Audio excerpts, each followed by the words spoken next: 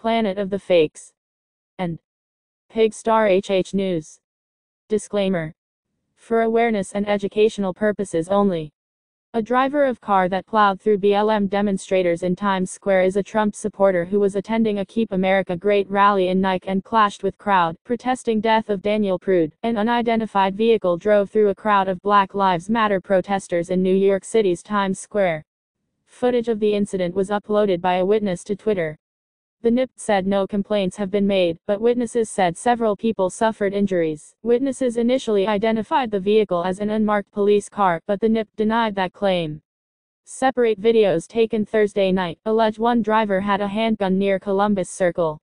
The Black Lives Matter protest was in response to the death of Daniel Prude, a 41-year-old black man who suffocated while in police custody. The NIP said counter-protesters were at the scene and clash between the two groups may have spurred the incident.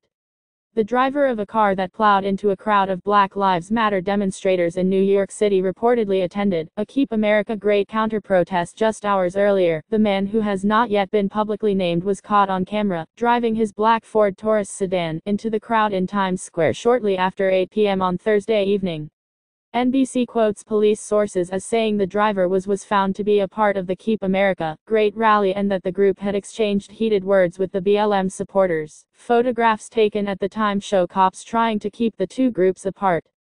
The sources also shut down speculation that the man was an undercover cop driving an unmarked police car.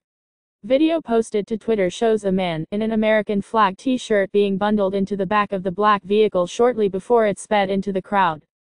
Police were seen shutting the door of the car, but they may have simply been trying to have the Keep America Great counter-protesters leave the area after tensions flared. The NIP said no one was hurt during the incident, and they are currently investigating.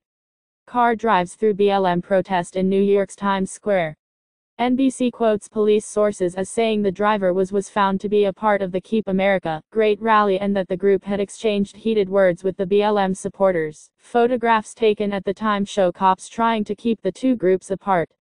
The sources also shut down speculation that the man was an undercover cop driving an unmarked police car.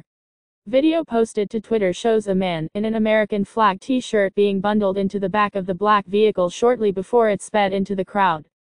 Police were seen shutting the door of the car, but they may have simply been trying to have the Keep America Great counter-protesters leave the area after tensions flared. The NIP said no one was hurt during the incident, and they are currently investigating. Cell phone footage taken Thursday night shows a group of Black Lives Matter protesters standing in front of a black vehicle. The black vehicle accelerates through the crowd, stops briefly and then leaves the scene as protesters call for medics. NBC quotes police sources as saying the driver was found to be a part of the Keep America Great rally and that the group had exchanged heated words with the BLM supporters. Photographs taken at the time show cops trying to keep the two groups apart. Police had to separate Black Lives Matter supporters and Keep America Great counter-protesters as tensions flared in Times Square.